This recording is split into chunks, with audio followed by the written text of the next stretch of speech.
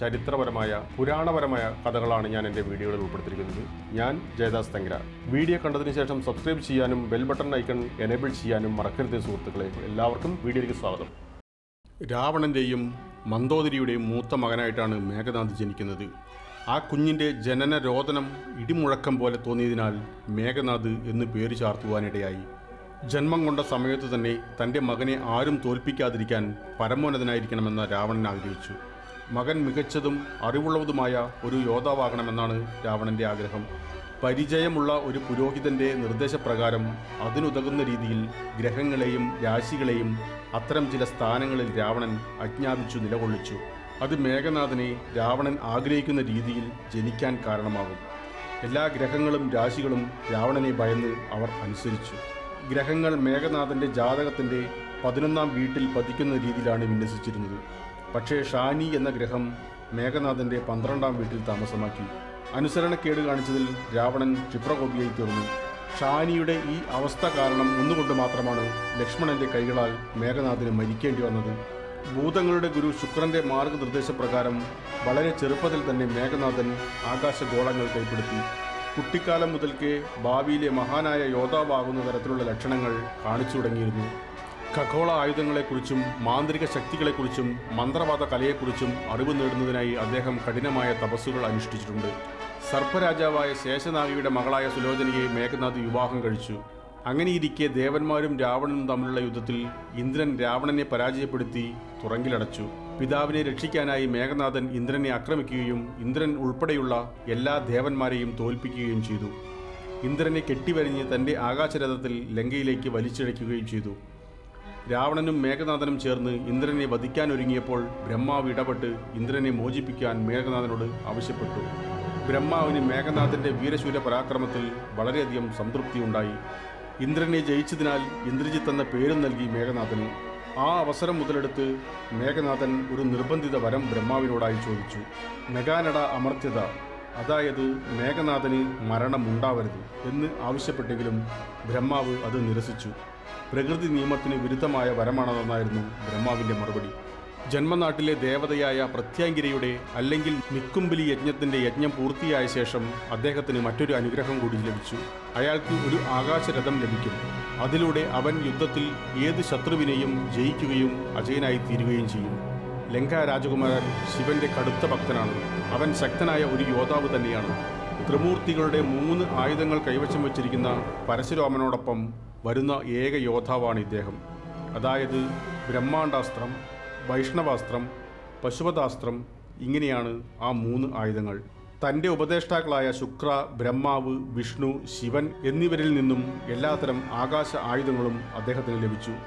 ദേവതകളെ പരാജയപ്പെടുത്തിയ ശേഷം അവൻ അവരുടെ ആയുധങ്ങൾ എടുക്കുകയും ദേവന്മാരുടെയും ഭൂതങ്ങളുടെയും ത്രിമൂർത്തികളുടെയും ദിവ്യായുധങ്ങളുടെ ഉടമയുമായി.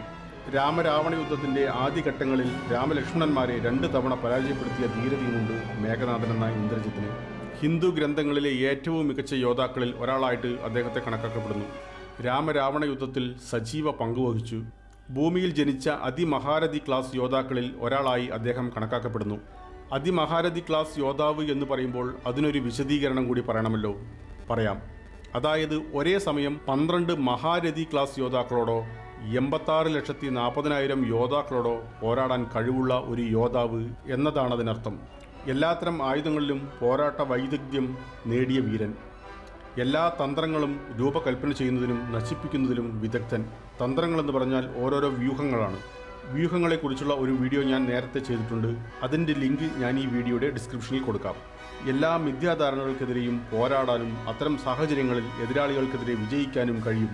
ഹനുമാൻ, ശ്രീരാമൻ, കൃഷ്ണൻ, അർജുനൻ, മേഘനാഥൻ എന്നിവർ അതിമഹാരഥികളാണ്. വീരഭദ്ര, ഭൈരവ തുടങ്ങിയ പരമശിവന്റെ വിവിധ രൂപങ്ങളും ഇതിൽപ്പെടുന്നു. അതിമഹാരഥികളെക്കുറിച്ച് പറയുമ്പോൾ മഹാരഥികളെക്കുറിച്ച് പറയാതിരിക്കാൻ കഴിയില്ല. മഹാരഥിമാർക്ക് ഒരേ സമയം 12 അതിരഥി ക്ലാസ് യോദ്ധാക്കളെയോ 7,20,000 യോദ്ധാക്കളെയോ നേരിടാൻ കഴിവുള്ളവരാണ്. മഹാരഥിക്ക് താഴെയാണ് അതിരഥി ക്ലാസ് യോദ്ധാക്കളും രഥി ക്ലാസ് യോദ്ധാക്കളും വരുന്നത്. അതിരഥി ക്ലാസ് യോദ്ധാക്കളുടെ ശക്തി എന്നത് 12 രഥി ക്ലാസ് യോദ്ധാക്കളുമായോ അല്ലെങ്കിൽ 60,000 സാധാരണ യോദ്ധാക്കളുമായോ യുദ്ധം ചെയ്യുവാനാവും. അപ്പോൾ രഥി യോദ്ധാക്കളുടെ കഴിവ് ഒരേ സമയം 5000 യോദ്ധാക്കളെ നേരിടാൻ രഥി യോദ്ധാക്കൾക്ക് കഴിയും. യോദ്ധാക്കളുടെ കരുത്തിൻ്റെ ക്രമങ്ങളാണ് ഇവ. ബ്രഹ്മാസ്ത്രം ഉപയോഗിച്ച് ഇന്ദ്രജിത്ത് ഒരു ദിവസം 670 ദശലക്ഷം വാനരന്മാരെ കൊന്നതായി പറയപ്പെടുന്നു. വാനരസേനയിലെ പകുതിയോളം അംഗങ്ങളെ ഏതാണ്ട് ഉന്മൂലനം ചെയ്തു. രാമായണത്തിലെ ഒരു യോദ്ധാവും ഈ സ്ഥിതി ഉയരക്കണക്ക് നേടിയിട്ടില്ല. ഇത്രയും ശക്തനും അജയനുമായ ഇന്ദ്രജിത്തിന്റെ പതനം എങ്ങനെ സംഭവിച്ചു? കാരണമുണ്ട്. ഇന്ദ്രജിത്തിന്റെ ഭാര്യ പിതാവാണല്ലോ ശേഷനാഗം. ശേഷനാഗമെന്നാൽ അനന്തനാഗം തന്നെയാണ്. അനന്തനാഗത്തിന്റെ അവതാരമാണ് ലക്ഷ്മണൻ. അപ്പോൾ ഭാര്യ പിതാവിന്റെ അവതാരമല്ലേ ലക്ഷ്മണൻ? ലക്ഷ്മണനെ വധിക്കുന്നത് പിതൃഹത്യയ്ക്ക് തുല്യമാണ്. ഇന്ദ്രജിത്തിന്റെ ആയുധങ്ങൾ ലക്ഷ്മണന് നേരെ തൊടുക്കാൻ അയാൾ തയ്യാറായില്ല. ശേഷനാഗത്തിന്റെ അനുവാദമില്ലാതെയാണ് മകളെ ഇന്ദ്രജിത്ത് വിവാഹം കഴിച്ചത്. അഞ്ജലിക ശാസ്ത്രം ഉപയോഗിച്ച് ഇന്ദ്രജിത്തിന്റെ ശിരച്ഛേദം ചെയ്താണ് ലക്ഷ്മണൻ കൊലപ്പെടുത്തിയത്. തന്റെ സമ്മതമില്ലാതെ മകളെ വിവാഹം ചെയ്തതിന്റെ പേരിൽ ശേഷനാഗം നൽകിയ ശാപവും നേരത്തെ പറഞ്ഞ ഷാനി എന്ന ഗ്രഹത്തിന്റെ 12ാമത്തെ വീട്ടിലെ താമസവുമാണ് ഇന്ദ്രജിത്തിന്റെ മരണത്തിലേക്ക് എത്തിച്ച 2 കാരണങ്ങൾ. ഇല്ലെങ്കിൽ രാമായണത്തിന്റെ വിധി മറ്റൊന്നായേനെ. അടുത്ത വീഡിയോയിൽ പുരാണ കാലഘട്ടങ്ങളിൽ നടന്ന യുദ്ധങ്ങളെക്കുറിച്ചുള്ള, അതിലുപയോഗിച്ചിട്ടുള്ള ആയുധങ്ങളുടെ ശക്തി എന്നിവയാകട്ടെ. അടുത്ത വീഡിയോയുമായി വീണ്ടും കാണാം. നന്ദി, നമസ്കാരം.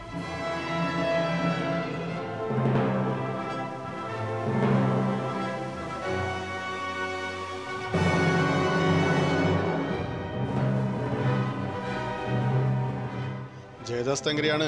സബ്സ്ക്രൈബ് ചെയ്യാമോ? ബെൽ ബട്ടൺ ഒന്ന് എനേബിൾ ചെയ്ത് വെക്കാമോ? ലൈക്ക് ചെയ്യും, ഷെയർ ചെയ്യുകയും ചെയ്യണേ.